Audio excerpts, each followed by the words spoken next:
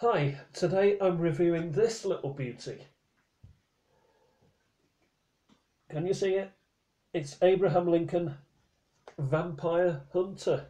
Oh, who knew, eh? Who knew? Actually, it's a bit of a mashup. So we've got an author here who likes vampires, zombies, that sort of thing. And he likes a bit of history as well, and he's done a bit of a mashup. It's a cracking book, an easy to read book, and I thoroughly enjoyed it. It was unputdownable. I started on page 1 and I finished at the end, and I was disappointed that it came to the end.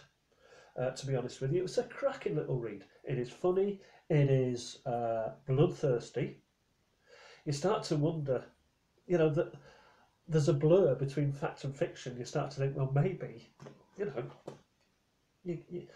know, I like to go to Google while I'm reading books of a historical nature and see if people actually did exist.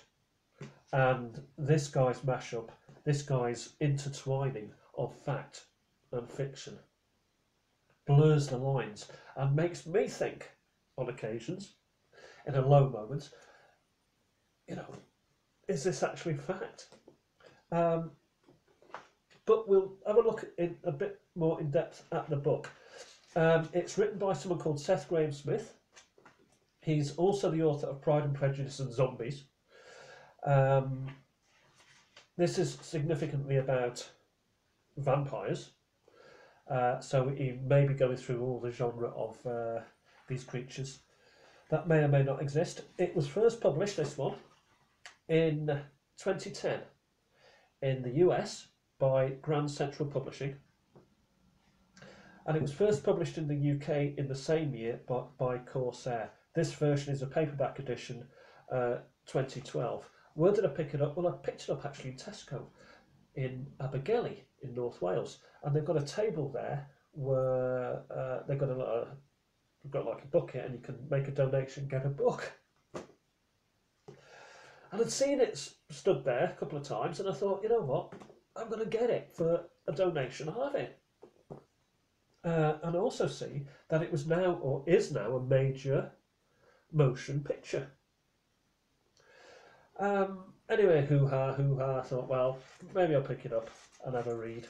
And one night, I picked it up, I went to bed. And I didn't put it down till 3 o'clock in the morning, and I had to get up in the morning. So, it's a cracking little read.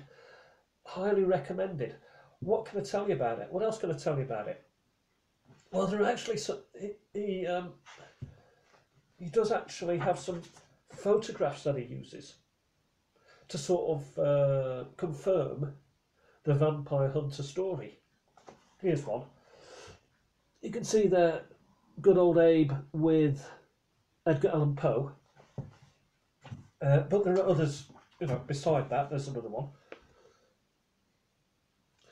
And it really adds to the whole experience of the read, if you will. You're reading along and suddenly, boom, there's a photograph, and then underneath is, his sort of explanation of what's going on in the photograph. It covers Abe's history from probably the age of 8 or 9, and his journey to presidency, whilst at the same time being a vampire hunter. Well, you would, wouldn't you? You don't want to be anything else. President, yeah, that's fine. Vampire hunter, oh yes. It is beautifully written. It is heartwarming. It is heart-wrenching as well. These were tough times anyway. And Seth Grahame-Smith doesn't miss a trick, doesn't miss anything. It is highly recommended. What else can I tell you about it? Well, I won't keep you too long.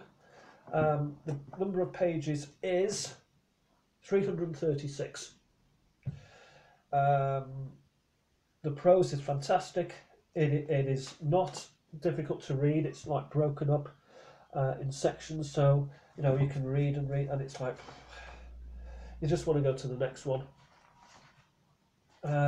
It deals with all aspects of his life, historical and there's the vampire thing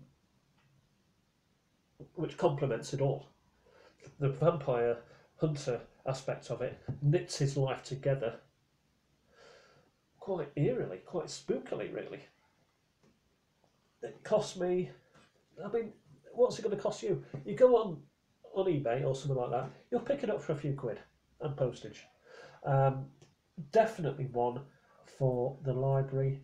And if you pick it up cheap enough, you know, you can pass it on, hand it back, give it away. President by day, hunter by night. Indiana, 1818. Midnight falls through the dense woods that surround a one-room cabin where a 9-year-old Abraham Lincoln kneels at his suffering mother's bedside. She's been stricken with something the old-timers call milk sickness. "My baby boy," she whispers before dying. Only later will the grieving Abe learn that his mother's fatal affliction was actually the work of a vampire.